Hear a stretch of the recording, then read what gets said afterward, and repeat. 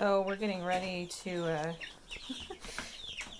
take these guys and divide up their cage and divide them up a little bit since it's getting kind of crowded in here because everybody got so big. They're looking kind of ugly with their feathers coming in. This guy's especially curious. He says, "What are you doing?" Hey, bud. But look how big they've gotten. It doesn't feel like it's even been that long since we got them. But they are huge. And look, I've got a captive audience. They're saying, "What the crap? What are you doing over there?" But they look great. Those are some handsome birds.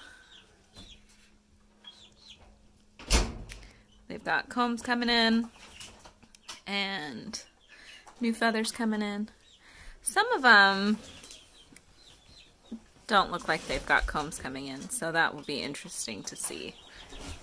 Alright, it's been a couple days, and it's been a while since we checked and counted all the babies, so I just want to get in there. It's the middle of the day, it's kind of warmer today, so we're going to get in and we're going to look at the babies. And Philip's going to film for me, so let's...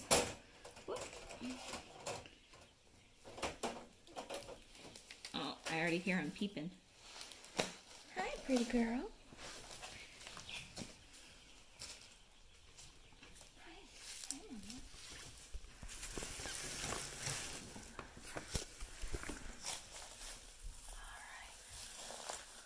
Oh, do you see those white?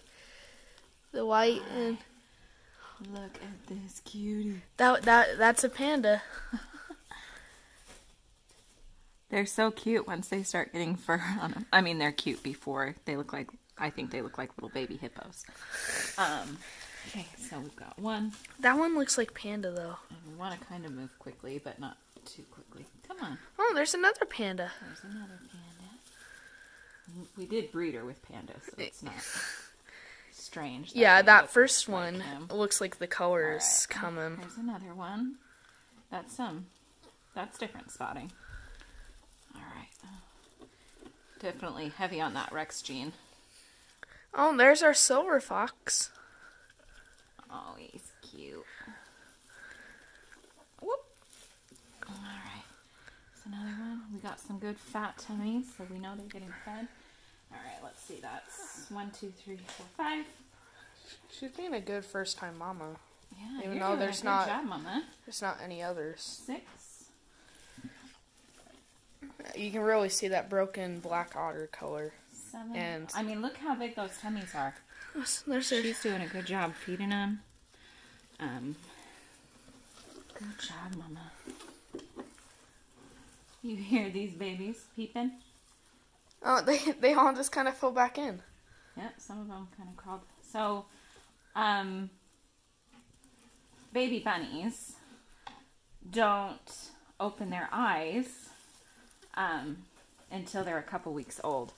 So they generally don't leave the nest until 3 weeks. Some do a little bit earlier because they're crazy. Uh-oh. I didn't move the fur out of the way enough to cover them back up. Good job, Mama. Good job. Good job. So, you can see, I mean, they're active. They're peeping. They're making some good noise. We've got nice full bellies, so she's obviously been in there. You want to get in? Look at those babies. See, look how active they are. They're jumping around. They're real excited. Good looking babies. Healthy looking babies. You're a good mama. She's been a great first time mom. Looks like we got somebody's upside down. We got some feet up in the air. They'll get adjusted. She's been taking some good care of them. Rosie. Yeah, look at them, Rosie. They're so cute. They look like look at that one. That you got your panda. Got your panda baby. They look like their papa. Alright. I'm just trying to reach in there. Make sure under them and pull the fur back on top. Since they kind of hopped back in there without the fur. And then we'll, of course, put the blanket back over them so they're warm.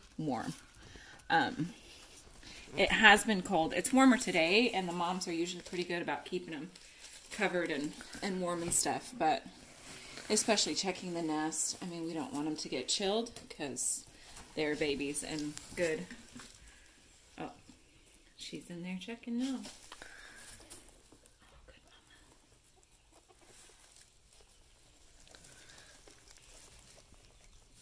She's making sure.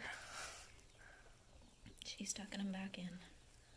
I think she may feed them, but she might. It's a good sign. She's a good mama. We're really thrilled. We were kind of worried where it's her first one, and we don't have any other females right now with her. A lot of first-time moms really struggle. I mean, even human first-time moms struggle, but rabbit first-time moms, a lot of times they'll lose that first litter or really struggle because they don't know how to care for them. And so we're really excited that these babies are doing so well and that she's being so good with them and taking such good care of them. I mean, she's still in her nest box right now. She's probably getting them good and covered up again. But she's been such a fantastic mom, and we're really excited to see how these babies grow and what they end up looking like and that kind of stuff. We've had some people ask us about buying them or what we're doing, and I know Rosie for sure wants to keep at least one that looks like Panda, so we'll see.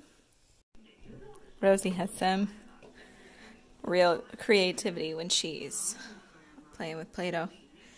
A lot of times she'll make little roses and things. We've actually talked about getting her some fondant or making some fondant and letting her decorate some cakes. So right now she's making an octopus. Do you want to flip it over so we can see the tentacles? No. Carefully? Let's not make it stick to the table. Look at that. Attention to detail. Mom. What, honey?